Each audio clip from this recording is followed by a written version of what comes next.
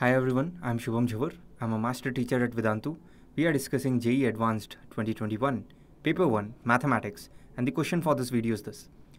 For any 3x3 matrix M, let M between two vertical lines denote the determinant of M. Let I be the 3x3 identity matrix. Let E and F be two 3x3 matrices such that I minus EF is invertible and I minus EF inverse is G. Then which of the following statements is or are true?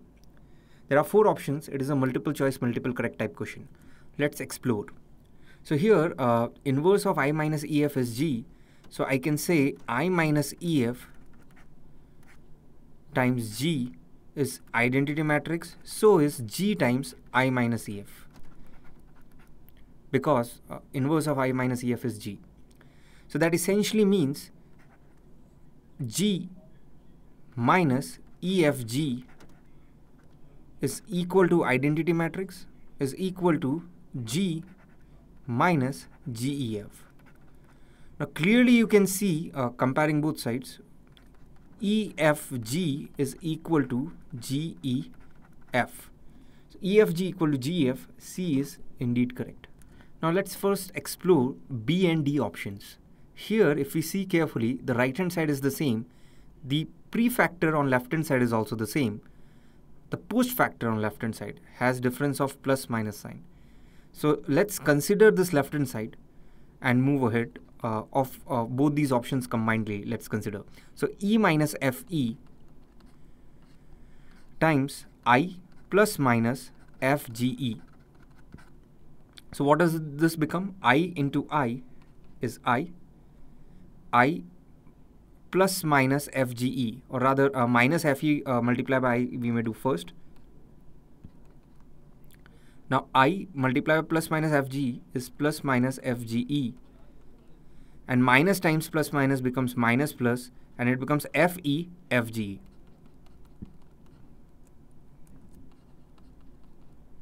So here EFG is same as GEF. So EFG is same as GEF. So I can take FGE common. It becomes I minus FE plus minus. If I take FGE common, I get I minus FGE has been taken common. So what I am left with is FE. So just to help you understand this expression, let me rewrite as FGE FE, and FGE, the prefactor I have taken common, plus minus FGE when I take common, it becomes I, and since instead of plus minus here it is minus plus, so when I take plus minus common it becomes minus, so I minus FE. Now here G is I minus EF inverse. I minus EF inverse. E I minus FE. So what does this become? If you see carefully, let me write it step by step. E multiplied by I is E, and EI you can even write as IE, doesn't matter, because EI is same as IE is same as E, minus EFE. Now here interestingly you can take E as common as post factor. So it becomes I minus FE plus minus FI minus EF inverse.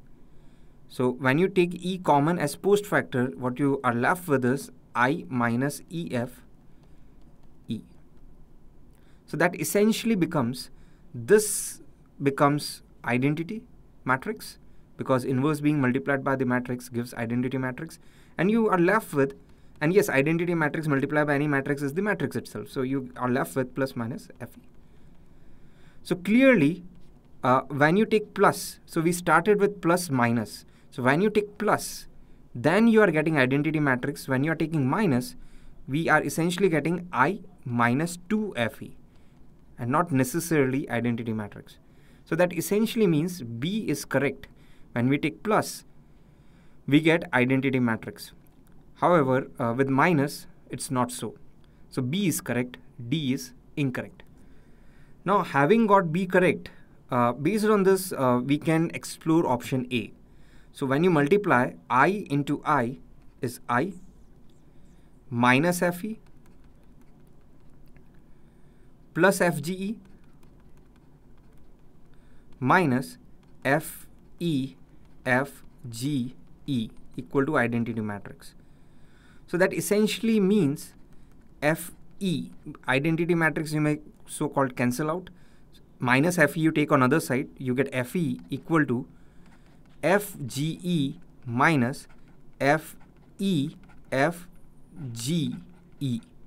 Now this FGE you may take, since I want I minus FE, so you may take FGE post factor common. So you may say FE is equal to I minus FE, since we are taking post factor common, FGE. Now since these two are equal, if you take determinant on both sides, you get determinant of FE, which is supposed to be determinant of F multiplied by determinant of E, because E and F are same order square matrices, is equal to determinant of I minus FE multiplied by determinant of FGE, which is essentially same as option A. So option A is also correct. So in this question, the answer is A, B, C. Thanks for listening. Stay tuned for the next question.